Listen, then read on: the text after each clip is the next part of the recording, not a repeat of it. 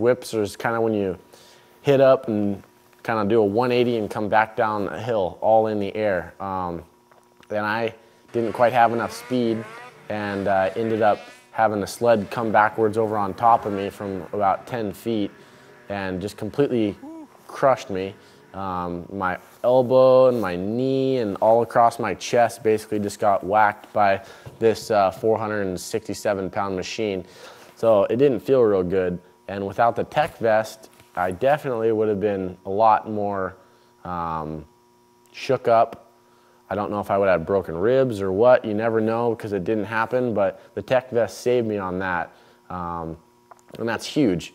You got to be prepared for those instances that just pop up randomly because you never know what's going to happen. We all wear helmets. We're all prepared in the general aspect, but you can't really be overprotected, especially in an area like Mahoney where getting out's not very easy. You want to be able to fend for yourself and protect yourself. Here we are, about 8 o'clock in the morning. We gotta go all the way up over that hill, on top there, across the ridge, and we'll end up in Mahoney.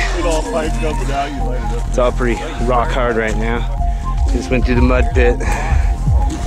You can see everybody's covered in mud.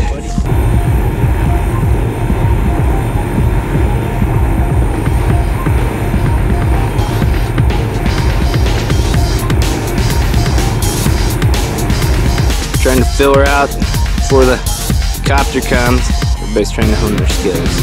Wind 30 shorting, visibility 10, 5,607,000. One Tango Hotel, pull out for Mahoney with 3 and 7.